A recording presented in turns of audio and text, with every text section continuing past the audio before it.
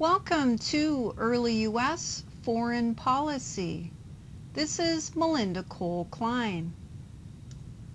As European nations scrambled for new territories in Asia and Africa, Americans worried about being left behind. International trade encouraged the spread of commerce, Christianity, and civilization to non-Western peoples. This process led to healthier local populations because Western doctors brought medicine and knowledge. Engineers designed and constructed bridges, dams, and harbors for shipping.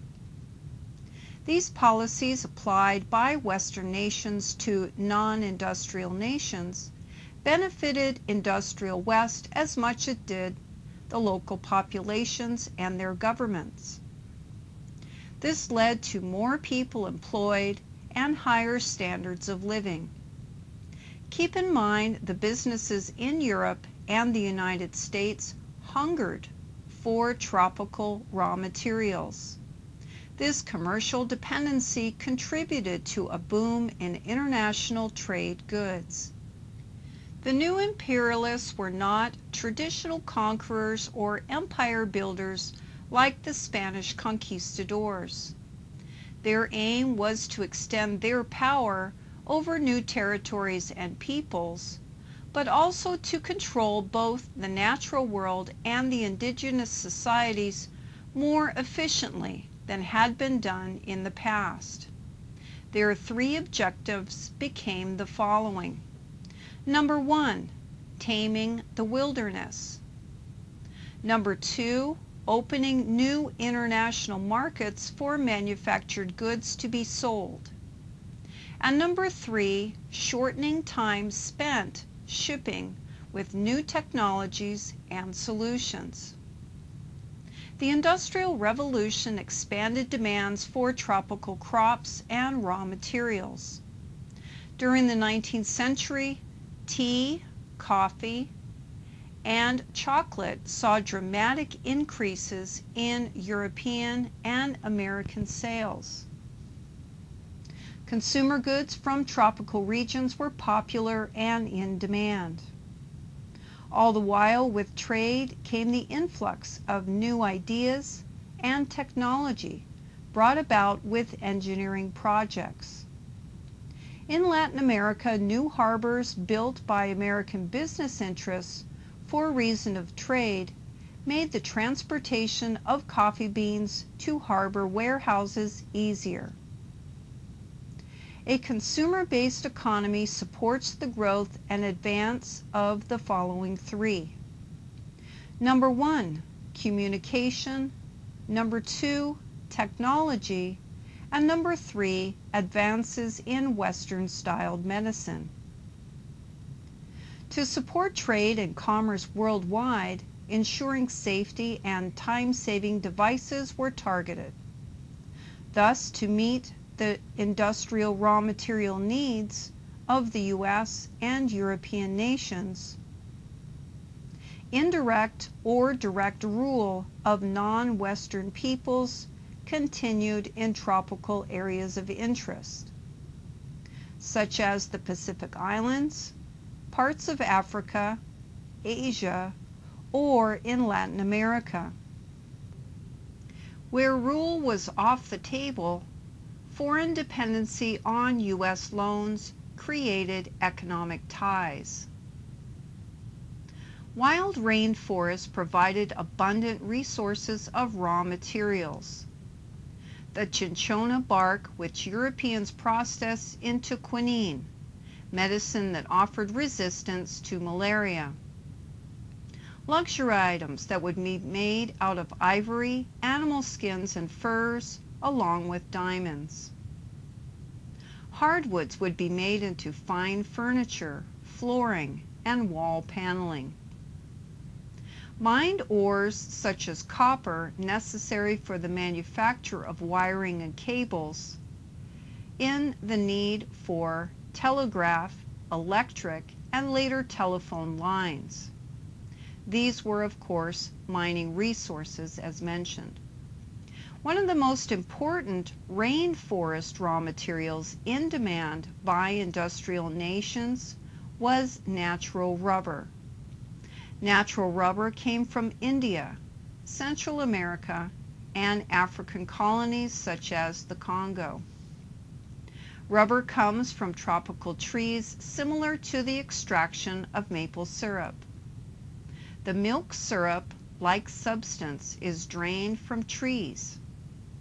Rubber is one of the elements within the salty tree sap found in some plants, including the rubber fig. Once processed, this stretchy polymer can be made into many commercial products. Early inventions using rubber farmed from tropical trees included the English Wellington boot or gum boots, proving to be waterproof and superior to leather boots when the weather or conditions were rather poor.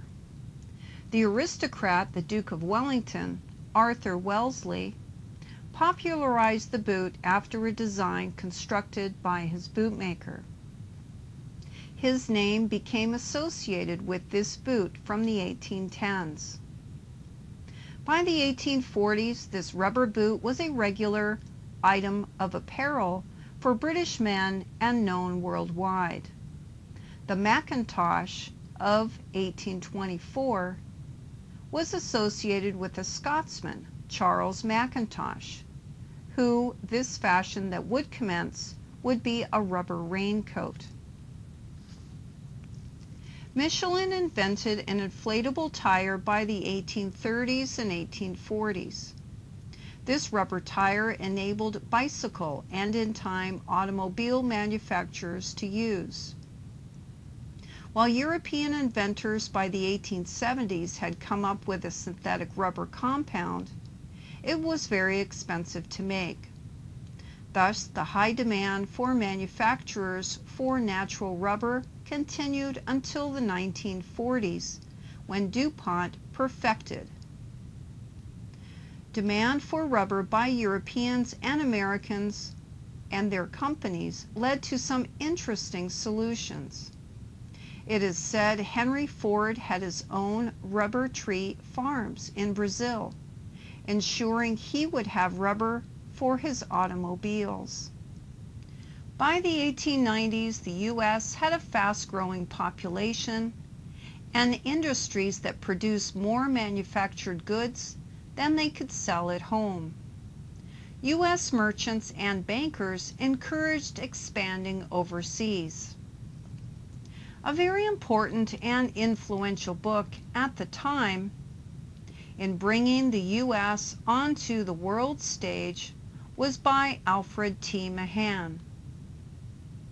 This is remembered as the publication The Influence of Sea Power Upon History, 1660 through 1783, and also The Influence of Sea Power Upon the French Revolution and Empire, 1793 through 1812. These books respectively were published in 1890 and 1892. Mahan argued, and rightly so, to be great and independent world power, such as the British or the French, depending on the time period, was to have a strong navy. History bears this out. Mahan, a former admiral, now retired, his argument supported with substantial evidence. It fit into the American Manifest Destiny philosophy, urging territorial expansion for the good of the free world, a remnant of Massachusetts Puritanism to create a city upon a hill for the entire world to model, an 18th century American characteristic. Across his books, Mahan convincingly showed how having a navy was key to world power while securing domestic security. The Mexican Revolution was an armed revolt led by bands of Mexican peasants from 1910 to 1921. The peasantry drew arms in effort to end the rule of Porfirio Diaz. The effects of poverty among the laboring class heightened during the Diaz administration.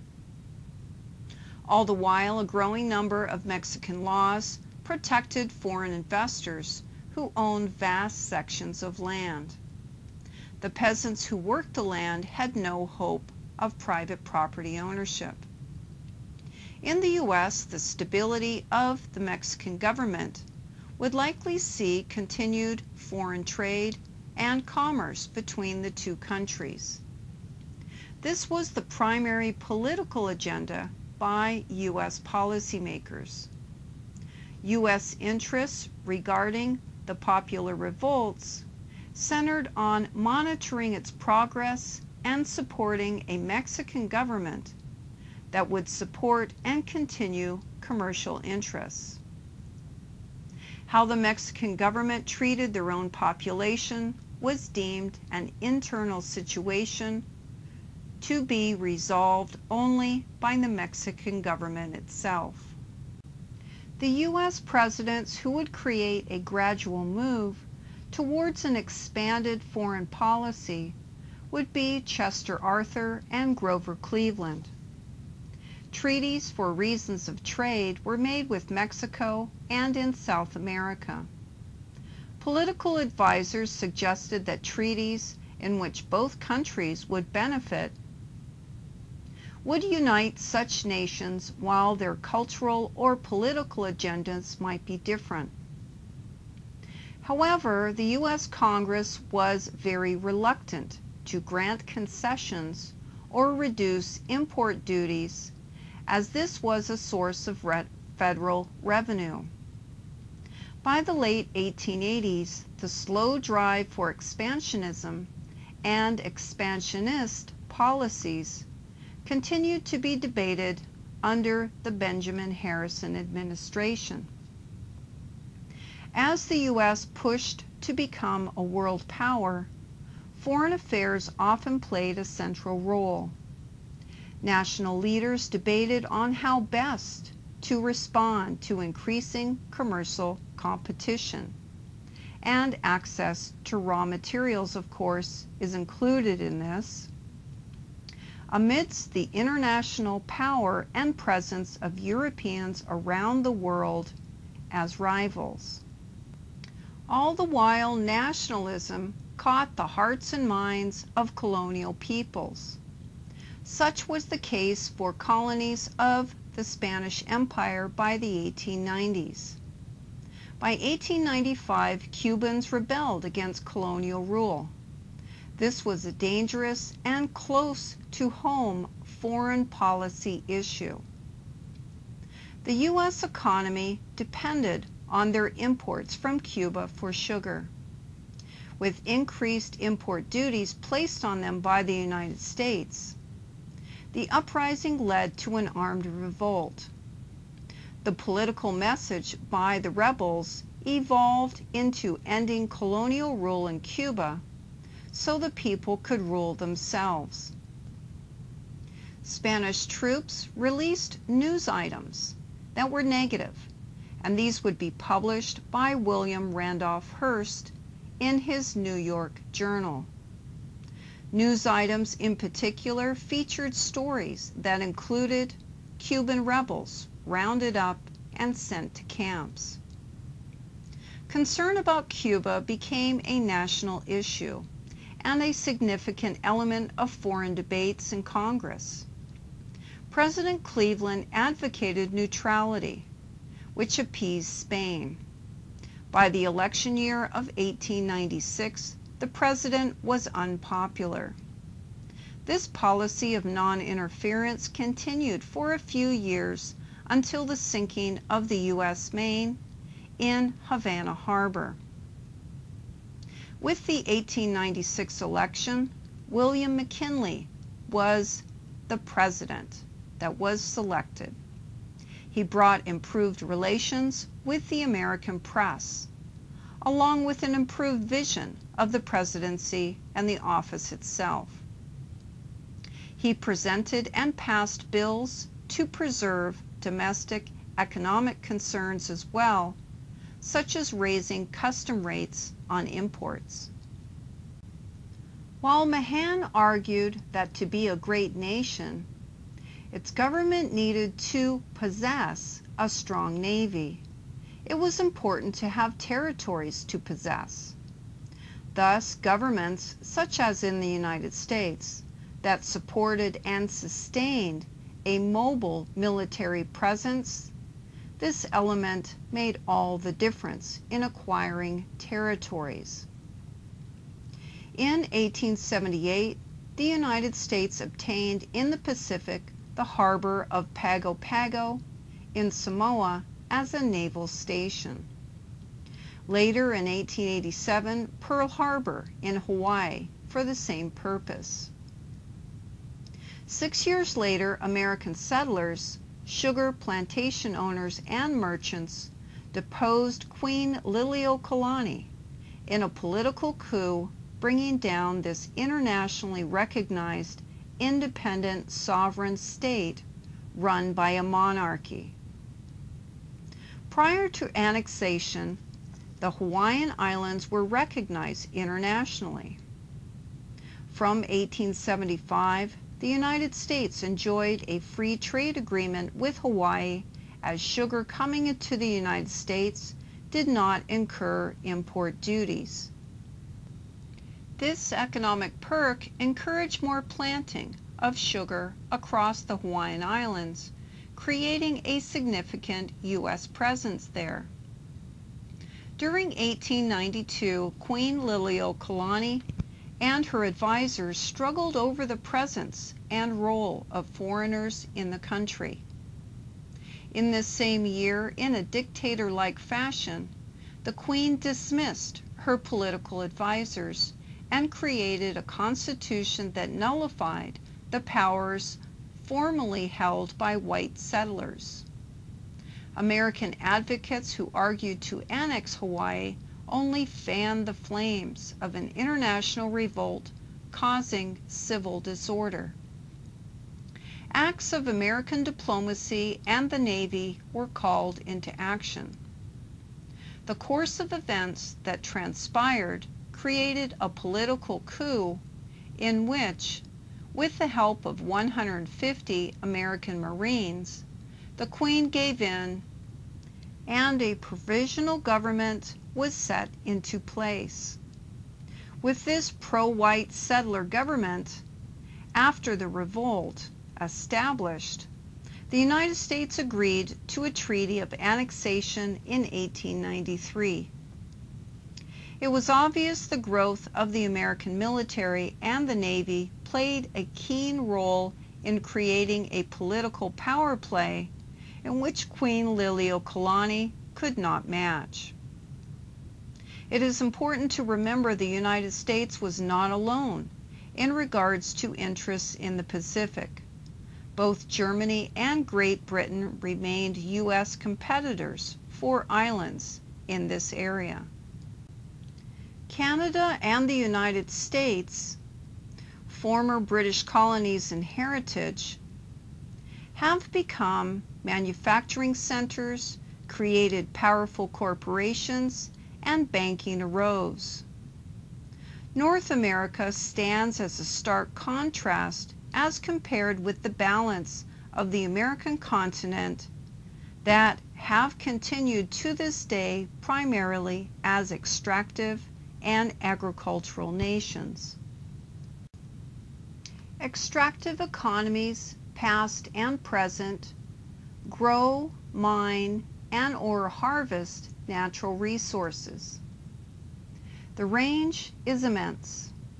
Imported to industrial countries, raw materials top the list, with wheat, melons, and beef, to lumber and tropical fruits and vegetables.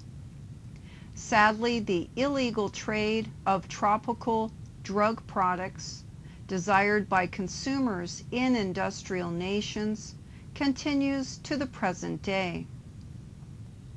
With the financial support of Western banks, Latin American countries became increasingly dependent on foreign investment to build railroads and harbors. Once this type of infrastructure was complete, this enabled areas from Latin America to India to the Philippines to ship desired raw materials to Western buyers, thus engaging in an active international trade economy.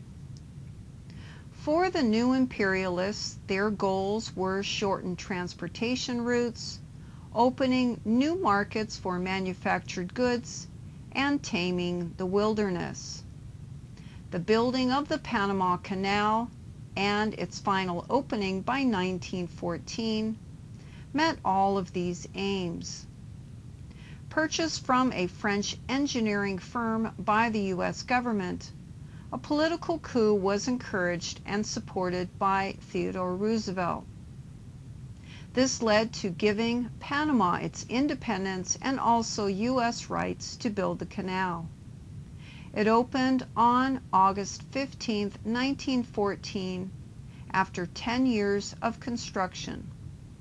The new canal cut off 8,000 miles of sea travel between the Atlantic and Pacific Oceans. Thus, cost and time greatly reduced in shipping goods.